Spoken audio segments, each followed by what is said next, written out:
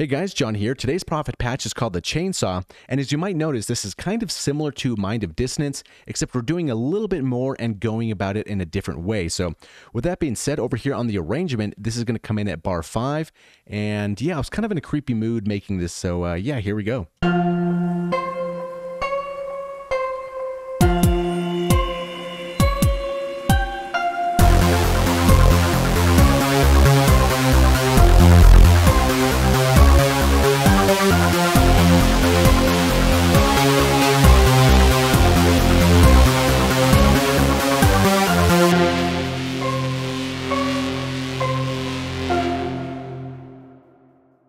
Okay, so let's get into it here. So basically with the Mind of Dissonance and with the Chainsaw, we're kind of just going for a really dirty analog sound, and there's a couple of different approaches to this, and they always kind of sound nice with arpeggios. So if we turn this off here, it would sound something like this.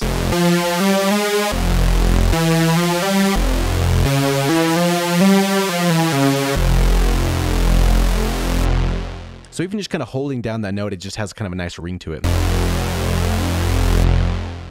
Okay, so let's get into this here. Let's go to our advanced section and let's turn off our effects here and let's dive into the oscillators. So the first one here, we're going to be going down 1 octave, so 12 semitones. We're using a saw wave and a square, and we're also changing the pulse width to 80.7%. And then for the second oscillator, we're also going down an octave or negative 12 semitones. And then for the fine, where it's going to be negative 0.216 cents.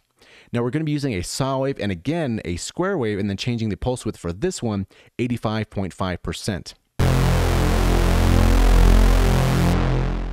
Now we're also going to be using the unison down over here, but no glide, so keep your glide over at 0. Now for the unison, it's not going to be as detuned as Mind of Dissonance was, but we can still get that vibe even though we're not going to be detuning that much. So in this case, it's going to be 1.56 for the detune, and our unison is also going to be 5. So we don't get it too dissonant, not too detuned, but we're still getting that that gritty, kind of nasty analog sound here. And under this panel here for the voice dispersion, we're going to be using the preset number 2. So the Mind of Dissonance, I believe, was number 3. So we're not going to be using it so far. So it's going to be number 2 for this one out over here. Now for the mixer here, the first oscillator is going to be 6.48% in the mix, number 2, 6.08, and then for noise, it's going to be 0.280. So with this knob, it's very easy for it to look like it's at 0, but sometimes just a little bit of noise can really go a long way for this. Now for our filter, the cutoff and the resonance is kind of standard for most of my patches. We're going to have these on macros, and they're going to be certain limited ranges, so generally reach for the macros down over here as opposed to going over here on the synth. Now for the envelope amounts, 2.44. And we're not going to have any keyboard tracking for that. Now for the attack, it's going to be 1 millisecond, decay 1 second, sustain at 1, and then the release at 4 milliseconds. Then for the amplifier envelope, the attack 1 millisecond, decay 1 second, sustain at 1, and then the release is going to be a lot longer at 1.410 seconds. So almost 1.5 seconds of release time.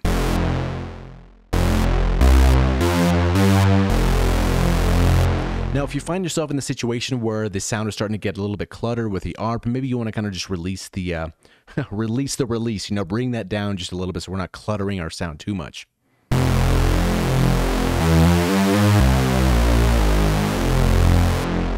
So even right here, we're kind of in a good spot to really just spice things up here. Now, if you go into our advanced section, we're not going to be using any modulation over here. So kind of a simple patch. Let's go down over here to the effects and let's turn this on. So we have a chorus, so we have a reverb, and then we have the multi-band. So if we turn this off, this is kind of what we were hearing. Now this multi-band is really awesome. So take a listen to the difference once this is on. It just sounds aggressive once we turn this on here.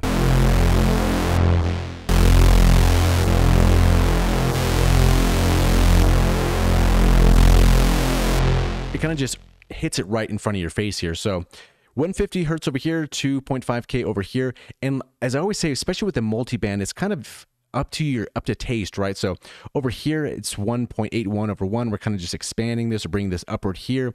This one, 1 over 1, 1 over 1. So you really have to use your ears for this one. Kind of just move stuff around and really just feel like what do you want your sound to sound like? Do you want a little bit more top end? Do you want some more low end? So on and so forth. None of these bars were really changed here. And yeah, it's a lot of it to do with experimentation. So the reverb comes right after this guy over here. You're kind of just bringing it to a big space.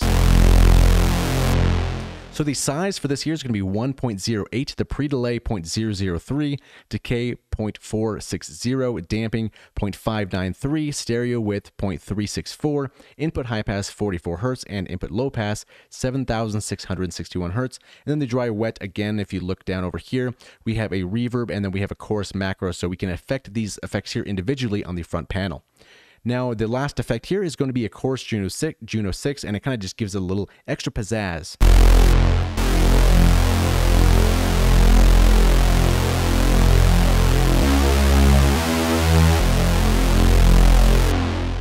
Now for this setting here, the rate is going to be 0.400 Hz, depth 4.44, and the phase 180. And again, this dry wet's kind of arbitrary because it really depends on what we're doing for our macros. So really for this patch here, our macros aren't too complicated. If we go over to this advanced and then the gear over here and select macros, we see that the cutoff is on the filter frequency, which is this guy down over here. So as we move this, that one wiggles as well. And then same deal for the resonance over here. And if you notice here, this is kind of important too, because once we turn this resonance up all the way to 1, it's really not going that high. It's really ending up at 1.90. So that's kind of set up in a certain way, because the more resonance we add, obviously we're going to get that resonance peak, but we're also going to be losing some of that low end. In a patch like this, I didn't really want that low end to be thrown away, but we do kind of want a little bit of that resonance sound. So that's why it's kind of, there's such a limited range here, if you're ever wondering about that. Now for the chorus here, all the way down to the bottom, obviously we're not going to have any chorus here. And then all the way at the top, it's really going to set it to 0.224, 22.4%. If we hover a mouse over here, 22.4 once it pops up there. Yeah, 22.4. And then last but not least, we have our reverb. And then all the way to the bottom, we're going to have no reverb. And all the way to the top, it's going to be kind of a little bit here, 25.2 or 0.252. So yeah, those are the macros here. And it might be a little confusing because we have chorus for number 3 and reverb for number 4, and they're kind of backwards here. But yeah, don't let that bother you if that does for some reason.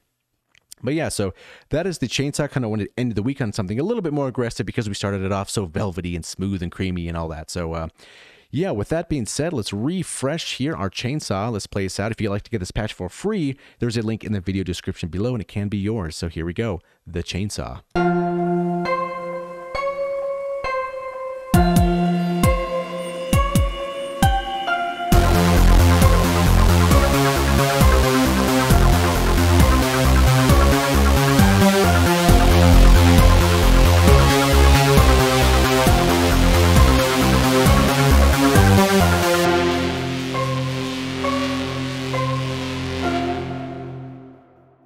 Thank you so much for watching, and as always, we'll see you in the next video.